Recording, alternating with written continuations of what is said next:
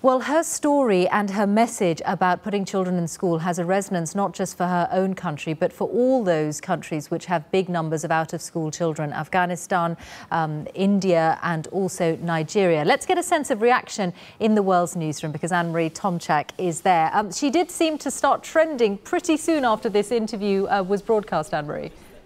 Yes, Michelle, I've been looking at some data analytics on Malala and the number of tweets and where and when people have tweeted about her.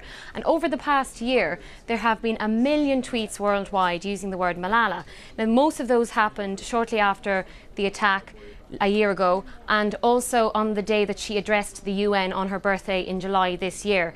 And in the last 12 hours alone, there have been 11,000 tweets about Malala. No doubt there'll be more as other parts of the world wake up and start their day. Now, appropriately, we have an all-female lineup here in the World's Newsroom today. Mehvish from the Urdu service, Sana from BBC Pashto, and Manoshi from the Bangla service.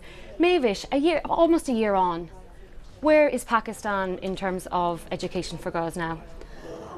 Sadly, I don't think that a lot has changed in terms of ground realities for education for girls in Pakistan right now. You know, when Malala was shot, there was a lot of public sentiment against the Taliban, and there was, it seemed as if, it could be a turning point. People called it a turning point.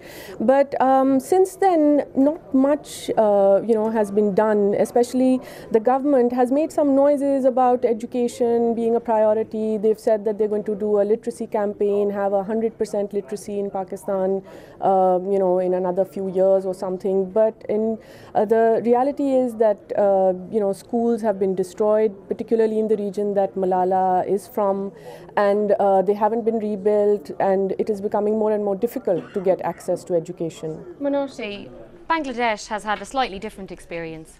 Yes, there have been improvements in terms of access to education, particularly primary education.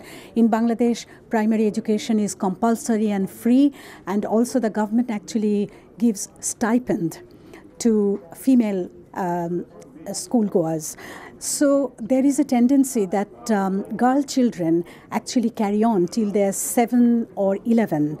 But there is a problem because the access to education for primary and lower secondary level is good, but the enrollment rate for upper secondary and tertiary education is still low, because in rural areas actually women are married off, girls are married off early, they're expected to take a bigger role in household work.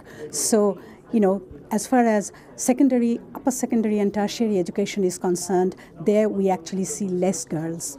Sana, what about talks with the Taliban? It's been said that this is the only way that peace will eventually be achieved and that progress can be made. Ironically, many people agree with Malala on this one. They say that's the only way to end the conflict in Pakistan and in Afghanistan.